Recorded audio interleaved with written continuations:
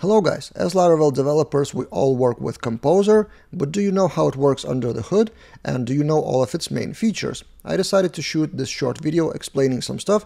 Maybe you will find out something new about Composer or understand it a bit deeper. And let's start with the first difference between Composer install and Composer update.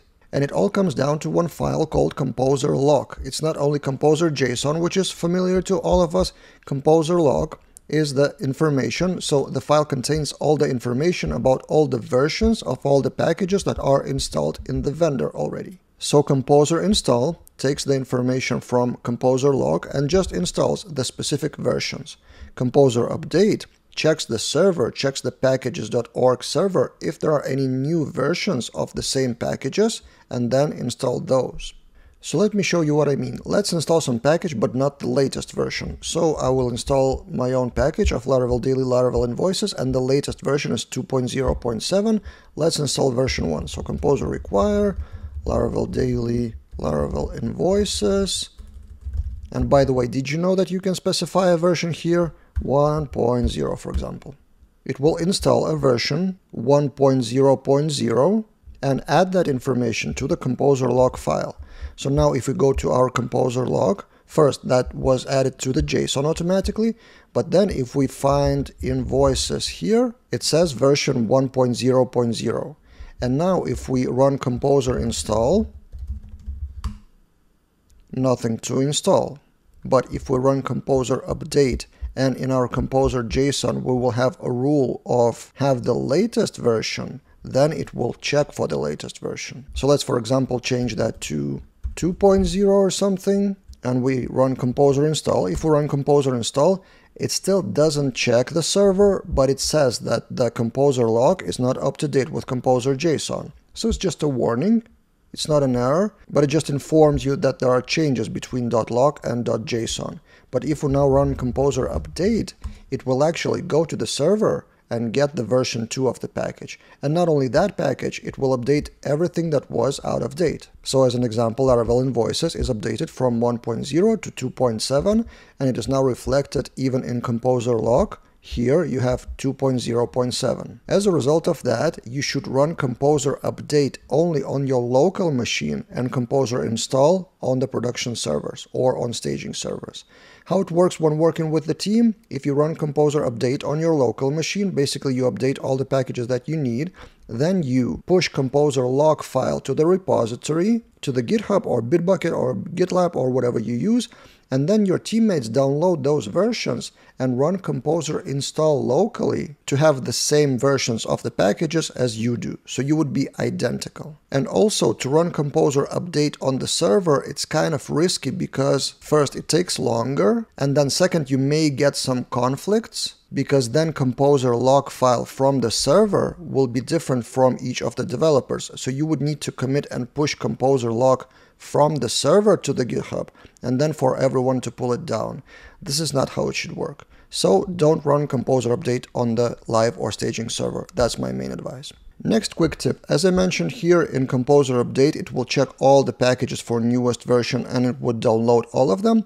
But what if you want to update only one package and not touch anything else? You can do Composer update and then specific package, like Laravel Daily, Laravel Invoices. Like this. It will not actually download anything because we've just updated to the latest version, but it will check only that one package. Next, let's talk about --dev flag.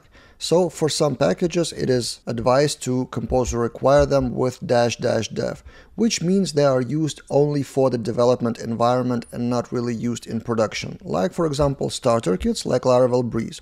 So let's run exactly that and let's see what exactly it does under the hood, and I will explain it a bit deeper. So it installs the package, which is fine, but then in Composer JSON that package is in require dev. What is the difference between require and require dev? When you run Composer install or Composer update, those packages within require dev are installed only if you're on development environment. And how do you define the development environment? You would think that it's environment about .env file and you would need to change app.env local. But in fact, Composer is not a Laravel tool. It doesn't really know about .env files. It just knows about its own configuration, the Composer configuration. So you need to manually define whether to install the packages or not. So if you run Composer install, it installs everything. But if you run, for example, Composer update with a flag called Composer update --no dev, it will not include the dev packages. So it would even remove, so in my case, it's removing all the packages that are in the dev environment,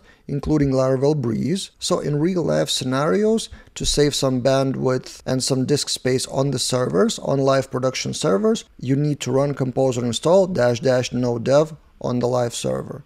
Locally, you can do whatever. You work with general Composer install update and require, but when the application is in production, I would suggest to run --no dev.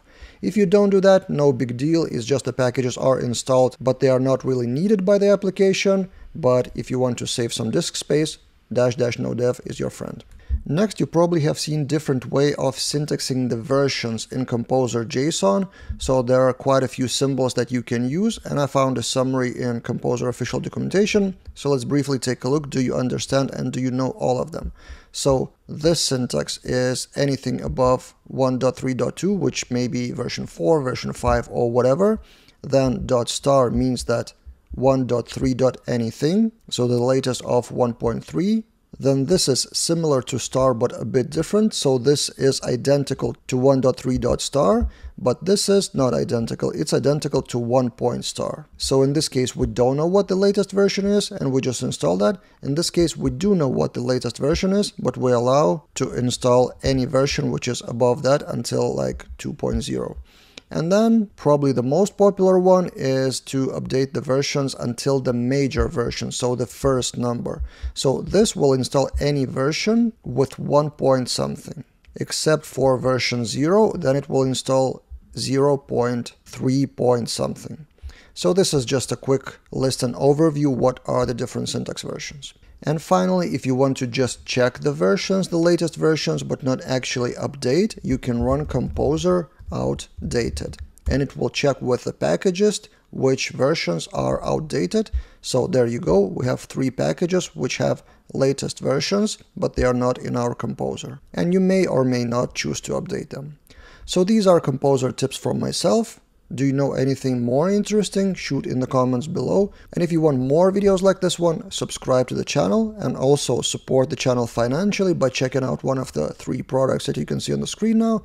Admin Panel Generator, my 20 courses, including the latest one on solid Laravel, and Livewire Kit set of components is also on the list. See you guys in other videos.